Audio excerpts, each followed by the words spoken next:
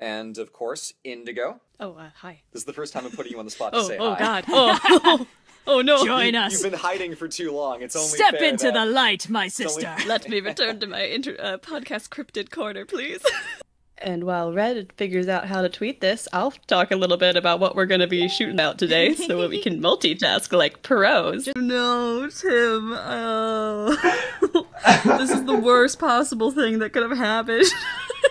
Because this is going to be the thing that everyone remembers from this podcast now. It's not going to be your insightful, insight into, like, insightful insight. It's not going to be your thoughtful discussion of the movie. No. It's going to... No, I get it. It'd be really awful if, we have all this insight and suddenly everyone just comes away from this and they just think, man, that was really thick milky. Like, that... I watched every single video that came out this year. That's how I am the keeper of OSP lore. I have seen every minute of content from 2020.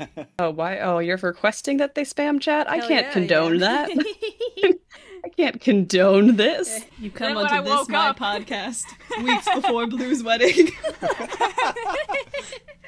And you tell me you didn't watch The Godfather. What? That's right. I think what I would want to do is I would want to haunt, like, a Warner Brothers lot, but I'd want to just hang out on set and, like, move people's Starbucks cups into the background of shots. Because then you're really testing to make sure that, like, you're really making sure the art department's doing their job, and you get, you can send little messages, little secret messages to the ghost hunters out there. Oh my god, that's good.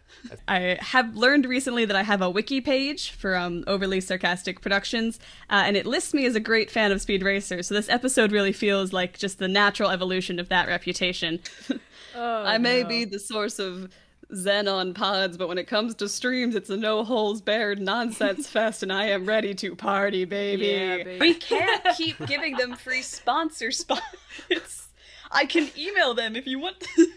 So, it'll sound fine, because we'll fix it in post. The sentence that sends me into a spiral every time I say it. And her dad's name is Maximilian Jones, which feels like you got 50% of the way into writing an interesting character name and then gave up in the second half. Because whatever is about to happen next is gonna be good.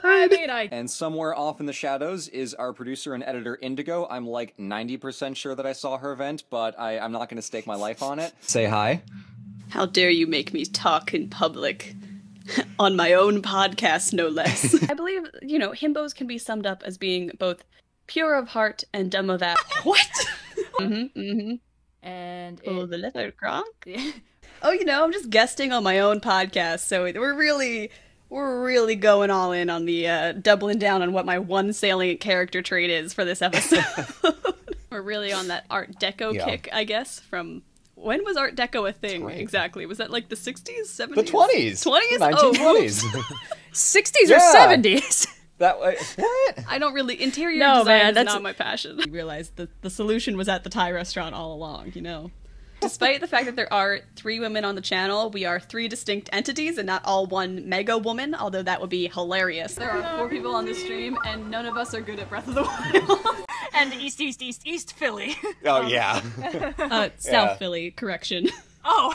The first time I met Blue, I'm like, wow, this guy is really committed to his shelf architecture. And I did a lot of tech theater in high school, so I'm a big carpentry person, so I was like, I'm not sure that's gonna work, but I don't really know this guy, so I don't want to ruin his whole career like that right out the gate.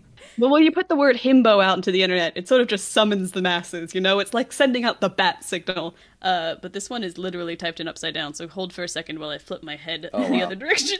I would like to put in an honorable mention to the cats that live in the basement of my apartment complex. There's like 4 of them, and they hang out by the laundry room, and only one of them is friendly, but they're all so great. So I have to do like increasingly more difficult skateboard tricks, except I don't know how to skateboard.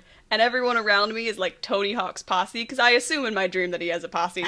And they're all like hyping me up to do like increasingly more dangerous skateboard tricks. And I keep failing at them. And the dream always ends where I'm at like the top of a cartoonishly high half pipe.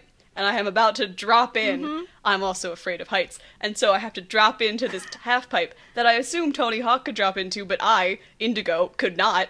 And the dream always ends when I'm like midway through dropping down the half pipe.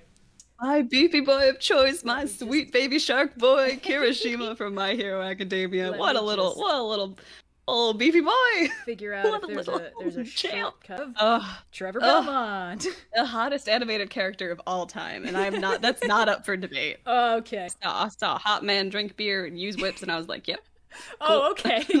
we stand." You got a couple comments on the himbo tier list being like, did anyone else register what Indigo said about Trevor Belmont? That he's a stone cold hottie. Yeah, Yeah, he's, well, I he's saw- a fine animated man. I believe your line was, I saw a hot man drink beer and use whips, and I was like, yup. And and the comments were like, huh.